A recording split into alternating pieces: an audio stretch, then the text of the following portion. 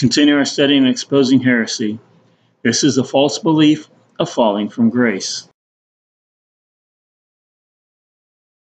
The false doctrine that's preached comes from Galatians chapter 5, beginning at verse 1. Stand fast, therefore, in the liberty wherewith Christ hath made us free, and be not entangled again with the yoke of bondage.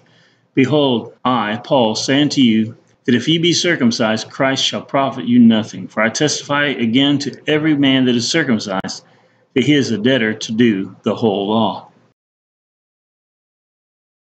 Christ is become of no effect unto you. Whosoever you are justified by the law, ye are fallen from grace.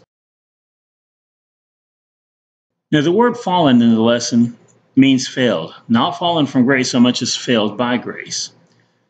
If you go back to the Greek, you can actually translate the scripture as follows. You are severed from Christ. Whoever in the law are being justified, the grace has become inefficient. That's the literal meaning of the original Greek. The Jews who sought justification by circumcision and other legal observances missed grace. The law was never intended to be a savior. Its purpose was to convict. It teaches the need of a savior. Galatians 3:24-25 reads, the law was our schoolmaster to bring us to Christ.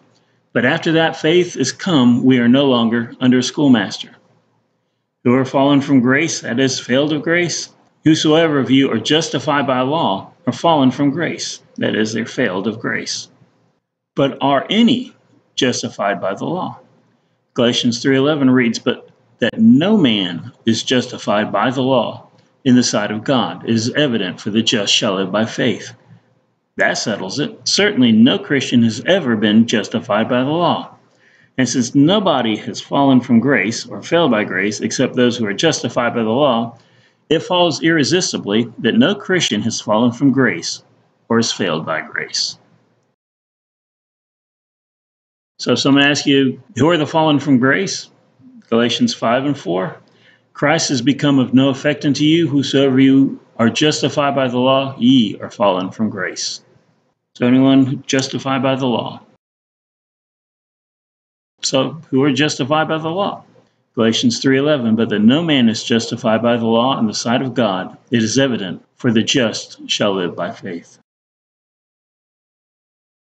Can a Christian ever depart from God?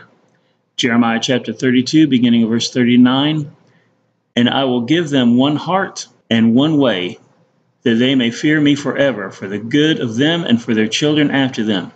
And I will make an everlasting covenant with them, that I will not turn away from them to do them good, but I will put my fear in their hearts, that they shall not depart from me.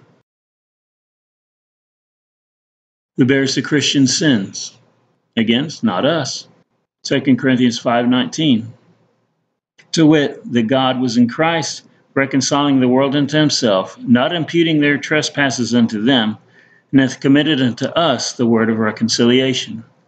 Now then we are ambassadors of Christ, as though God did beseech you by us.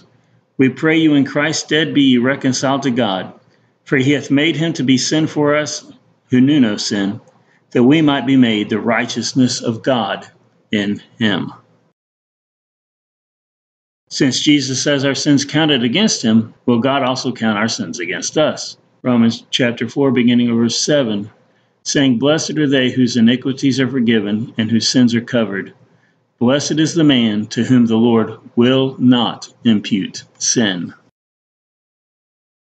Will the fact that our sins are counted against Christ and not counted against us be any inducement for a Christian to plunge into sin? 1 John 3:3, and every man that hath this hope in him purifieth himself, even as he is pure. In conclusion, we can't keep the law. Part of that is tithing. How many people continue with that? Part of it is blood sacrifices. Probably about the same amount or slightly fewer keep up with the blood sacrifices. Luckily, grace fulfills the law. The law convicts of sin, grace abolishes sin.